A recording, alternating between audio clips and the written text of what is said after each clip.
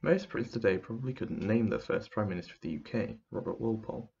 This is less about the man himself, who still holds the record for longest serving PM at nearly 21 years, and more about the way our constitution works. Robert Walpole didn't win some war or radically alter the constitution, or anything else that really set him apart from those who had come before him, for indeed Walpole, by any objective measure, is not our first Prime Minister. So this raises the question, why does everyone agree that he was? Part 1. The History of the Prime Minister. Like all good things in British politics, the term Prime Minister began as an insult, used by the opposition against Walpole in the 1730s. It wasn't formalised until 1905 under Henry Campbell Bannerman. Walpole certainly never called himself the PM. The term Prime Minister refers to the person who holds the office of the First Lord of the Treasury, which means that they are the chair of the Treasury Commission, which also contains the Chancellor and the junior whips, who have no control over finances. This office, the First Lord of the Treasury, was created not in 1721 when Walpole's prime ministership began, but in 1714. Adding to this confusion, the Commission was created to replace the office of Lord High Treasurer, we really love our over-the-top titles, because they had been deemed to have become too powerful. Could an argument be made, therefore, that the predecessor to the First Lord of the Treasury, the Lord High Treasurer, were in fact Prime Ministers? In fact, the Commission set up in 1714 wasn't even the first Treasury Commission. That was in 1612, with the Earl of Northampton, Henry Howard, as the First Lord, and as Chancellor, this fine gentleman, who went by the name of Julius Caesar. Although it didn't last very long, just over a year, there were a total of 19 commissions sprinkled in between the Lord High Treasurers before the office of Lord High Treasurer was abolished forever. Did none of these commissions count? And if not, why not? So, we are presented with three different measures for working out who was the first Prime Minister. The first, and least controversial, is the one where we consider only the First Lords of the Treasury after the office of Lord High Treasurer was permanently abolished in 1714, meaning we consider only potential PMs beyond this point. This is Walpole's best definition in terms of being an early PM, but as you can see, he doesn't grab the top spot, as there's a 7-year gap between the last Lord High Treasurer and the beginning of Walpole's official prime ministerial tenure. Our first PM would instead be the Earl of Halifax, First Lord from October 1714 to May 1715, and our second the Earl of Carlisle, who held the role from May to October 1715. Interestingly, we then have Robert Walpole as our third PM, until April 1717, for he did serve as First Lord of the Treasury for 2 years, before his time as PM officially begins. Even if we discounted Halifax and Carlisle for being so short-lived, surely we would date Walpole's prime ministership from 1715 rather than 1721 as we currently do. This would maintain Walpole as the first PM, but introduce 2 new ones, James Stanhope from 1717 to 1718 and the Earl of Sunderland from 1718 to 1721, neither of whom are currently counted as prime ministers. Our second measure, then, could take into account those who had the same title as Walpole, and indeed every PM since, First Lord of the Treasury, but were around before the alternative Lord High Treasurer had been permanently discarded. That means we include all of the First Lords of the Treasury on this timeline. Our first PM in that case would be Henry Howard, and Walpole would be the 18th individual to be PM, and the 22nd separate prime ministerial term. Looking at this group of people, you might notice a few things. The first is that both Halifax and Carlisle were First Lords of the Treasury before the 1714 cut-off, which emphasises how that cut-off is only useful in retrospect, now that we know that the Lord High Treasurer is never coming back. Another candidate to note is Sidney Godolphin, who was First Lord 3 separate times and for a total of nearly 9 years. If he was included in the list of PMs, he would be about the 11th longest serving out of 56. If length of tenure matters at all, as it would have to in order to discount Halifax and Carlisle from our previous measure, then discounting Godolphin seems odd. Whilst we're on the subject, the Earl of Sunderland is not insignificant either, with a 3-year tenure that would place him 33rd out of 56, just edging out Theresa May. The third measure, which would include the Lord High Treasurer, would date our first Prime Minister as Bishop Nigel, no last name given, who held the post between 1126 and 1133. As we look at this image, it becomes clear that none of our measures are sufficient. Obviously, the reason why Walpole is our first PM is not because of some foolproof historical equation. There must be something else, something more personal to Walpole himself. The only way to find out would be to examine his time as Prime Minister, and see what it was that made historians single him out from the rest. Part 2. Walpole's Rise to Power. Robert Walpole was born in Norfolk in 1676 to a very wealthy family. They were also established in politics. His father, also helpfully called Robert Walpole, was an MP for Castle Rising. Walpole's education was indicative of his position in society. He attended the prestigious Eton College from 1690 to 96 and the University of Cambridge from 1696 to 98.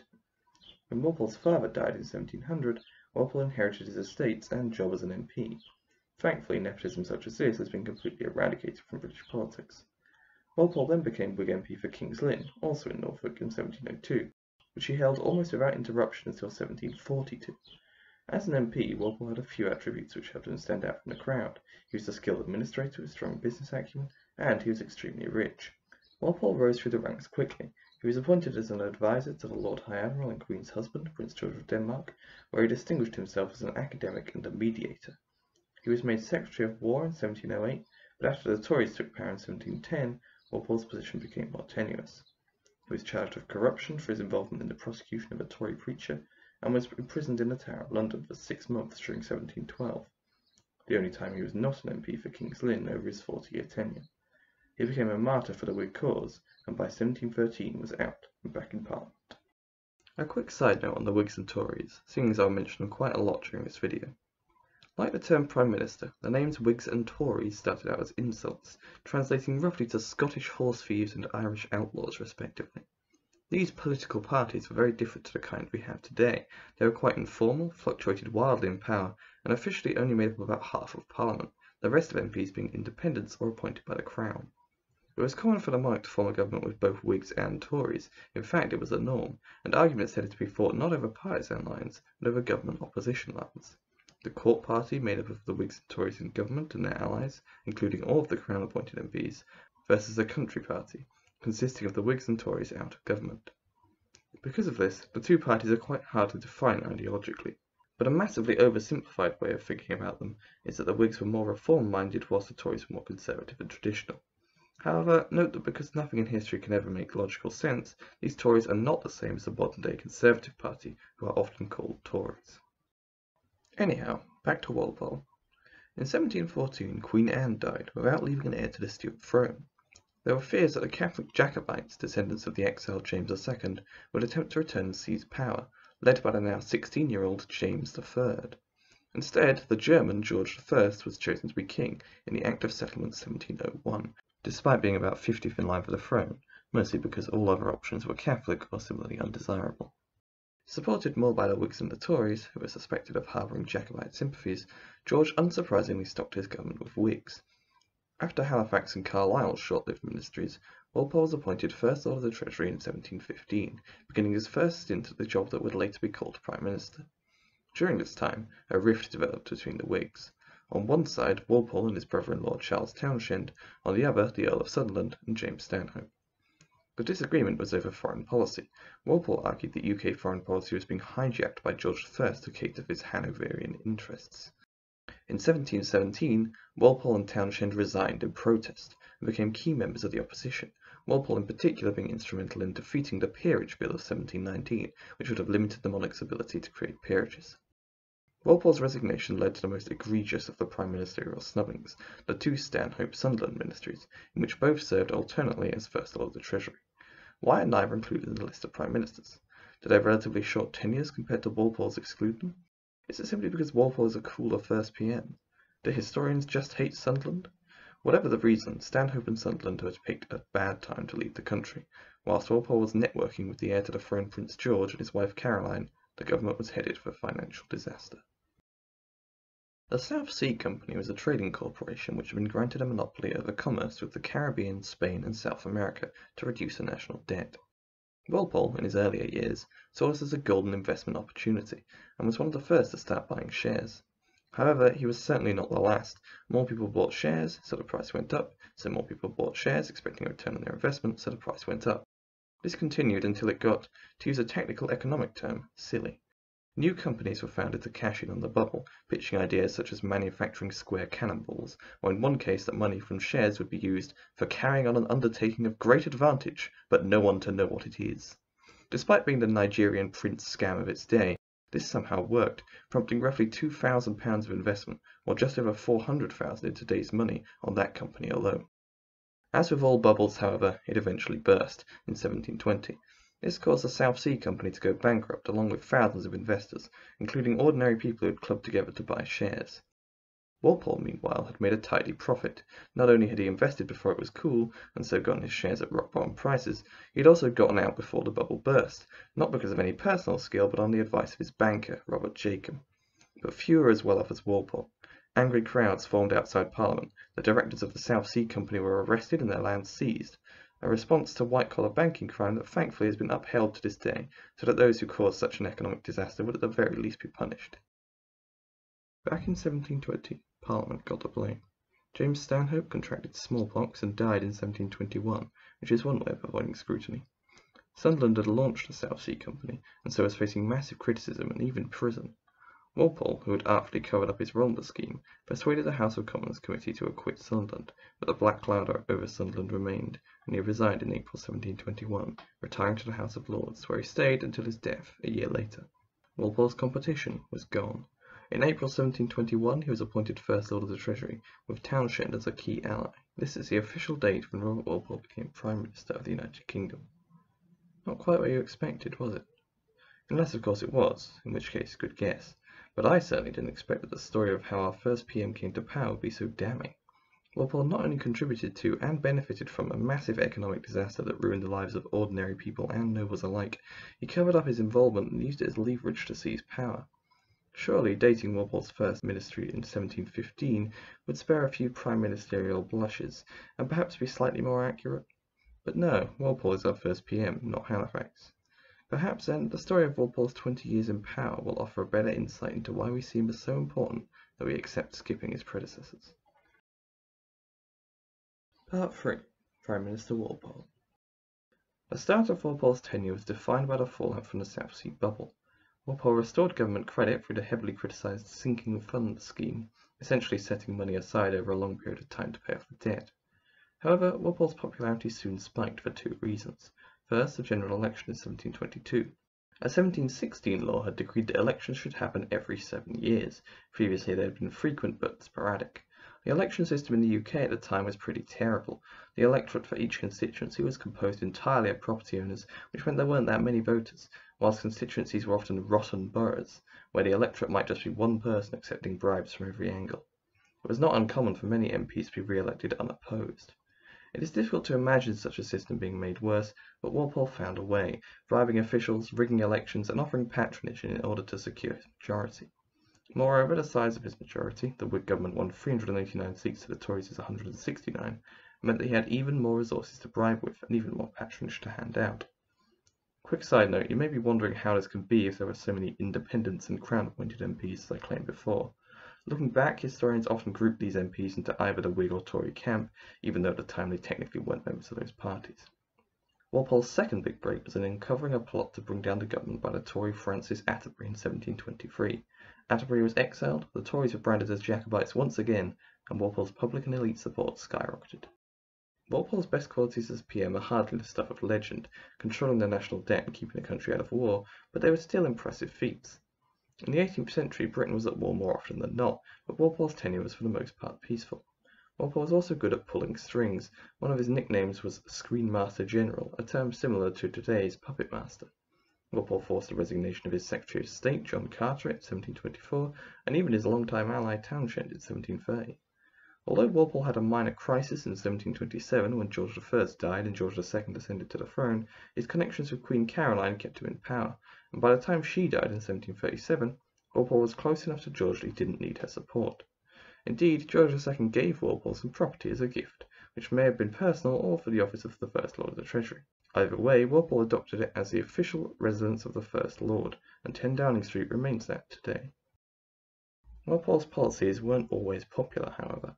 In 1724, the first edition of the newspaper The Craftsman was published, hurling a torrent of abuse at Walpole that directed public resentment towards both him and Parliament. The Bribery Act of 1727 attempted to curtail Walpole's corruption, which in the general election of 1727 had led to another victory of 415 Whigs to 128 Tories, and 15 Whig opposition MPs. Walpole's aversion to war was prudent but unpopular. For example, Walpole was instrumental in negotiating the Treaty of Seville in 1729 to persuade the Spanish not to notice it a bit that their country was English, and he convinced George II to stay out of the War of the Polish Succession in 1733, but this put his patriotism under question. In 1733, Walpole attempted to raise taxes on tobacco and wine, another example of his focus on curbing the national debt, but it was extremely unpopular, and he quickly U-turned and tried to blame the Whig opposition. This didn't work, as in the 1734 election, Walpole's fortunes sagged. He lost over 80 seats, dropping to 330, whilst the Tories won 145 and the Whig opposition 83.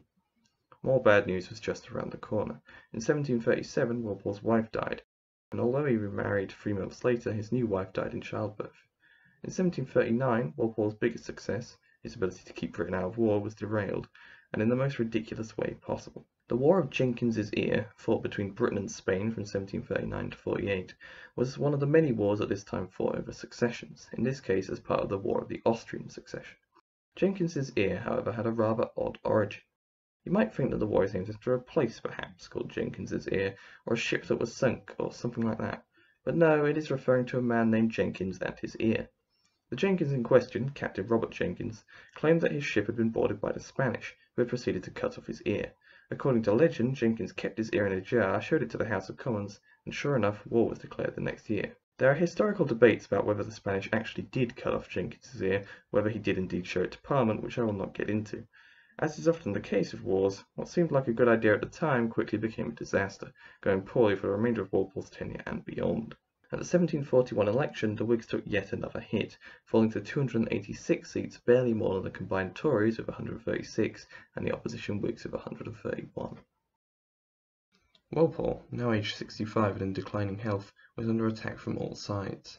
His leadership of the war was criticised, his corruption and personal enrichment at the expense of the taxpayer was being investigated by parliamentary committees, and his opponents, such as the delightfully named Tory leader, Watkin Williams Wynne, were numerous, united, and powerful. In 1742, the House of Commons was about to determine the validity of a by-election in Chippenham. Side note, the House of Commons could just declare elections invalid if they didn't like the result, and Walpole agreed to treat it as a motion of confidence, meaning that if the government lost the vote, they would be forced to resign. Walpole hoped that by doing this, some of those on the fence would support him, as they wouldn't want to take such drastic action as to depose the government. However, Walpole's last gamble failed. The government lost the vote, and Walpole resigned, on the condition that he would be given a peerage. He retired to the Lords, where he remained an advisor to George II, and watched the entirety of his successor, the Earl of Wilmington's short time in power, before Wilmington's death in 1743. The true head of the Wilmington ministry was Walpole's old irritating Secretary of State John Carteret, who he had sacked in 1724. Walpole, now known as the Minister Behind the Curtain, engineered the demise of Carteret's ministry in 1744, and the elevation of Walpole's protégé Henry Pelham, who had taken over as PM from Wilmington, to the true head of government. Walpole's health deteriorated rapidly towards the end of 1744, and he died on March 18, 1745, aged 68. Part 4. Conclusion. So, why is Robert Walpole considered the first PM? The best answer is simply, do you have a better idea? No systematic method would present Walpole as the first PM. Those who bring up the Earl of Halifax, or Henry Howard, or even Bishop Nigel. But why use a systematic method for something so loose and undefinable as the British Constitution?